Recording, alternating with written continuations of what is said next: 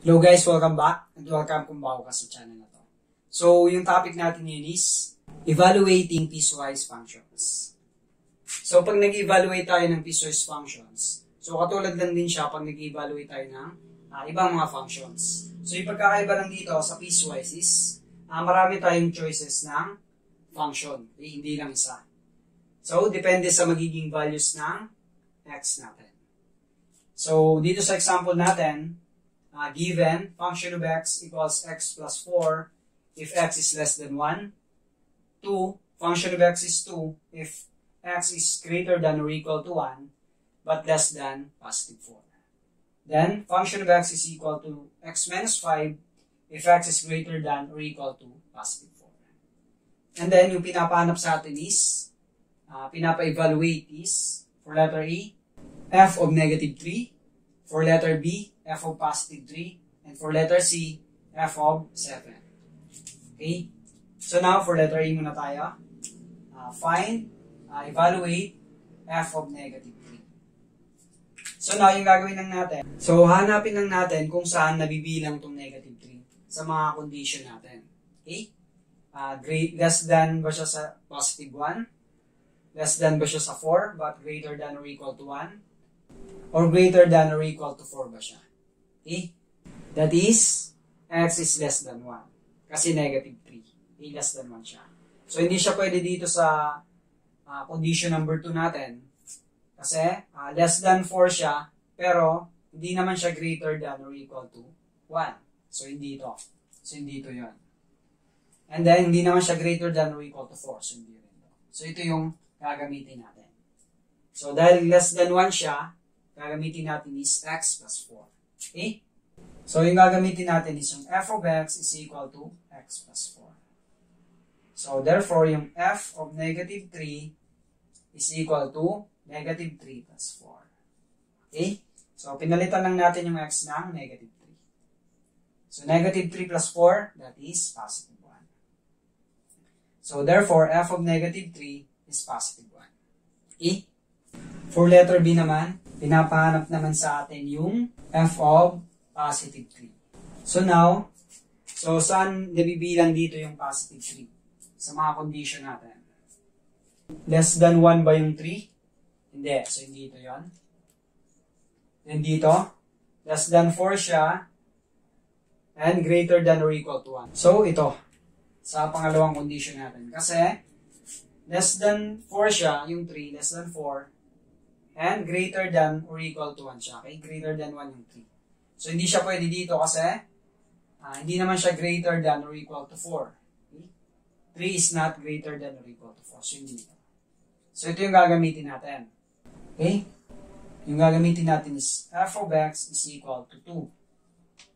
So, therefore, yung function of 3 is simply 2 lang. Okay? So, constant lang siya. Wala siyang x.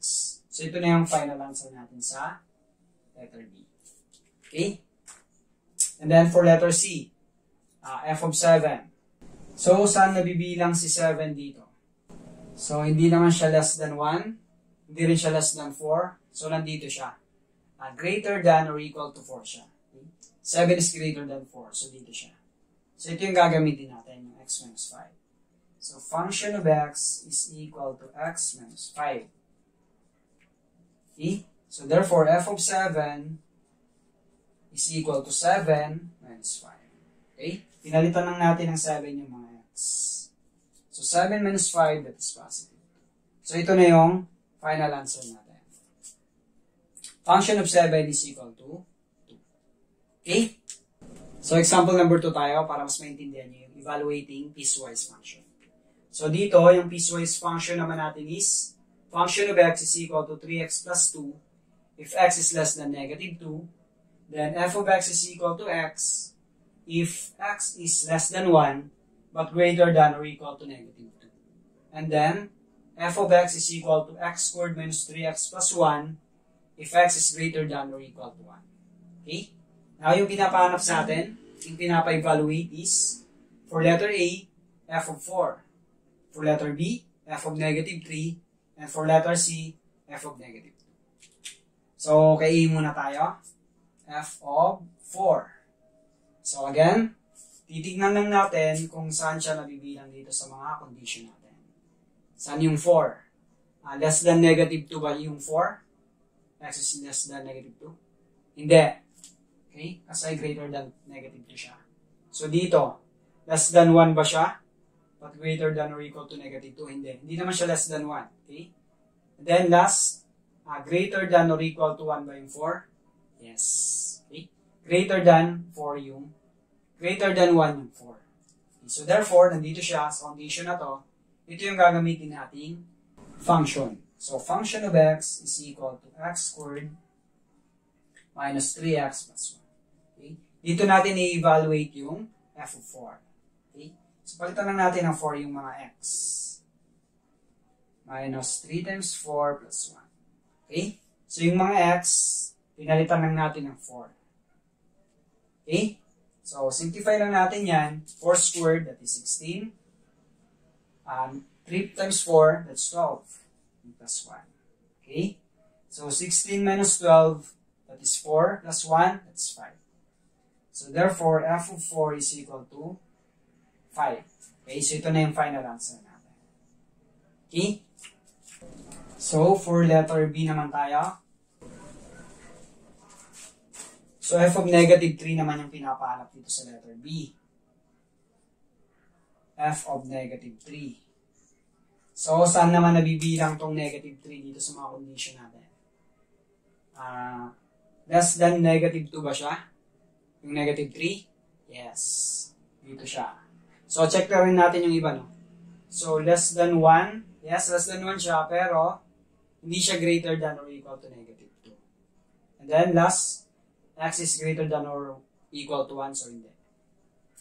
Okay, so wala siya dito. So ito yung condition na gagamitin natin. So therefore, ito yung gagamitin nating function. Kasi nandito siya. Less than negative 2 siya. So function of x is equal to 3x plus 2. Okay, dito natin i-evaluate yung negative 3.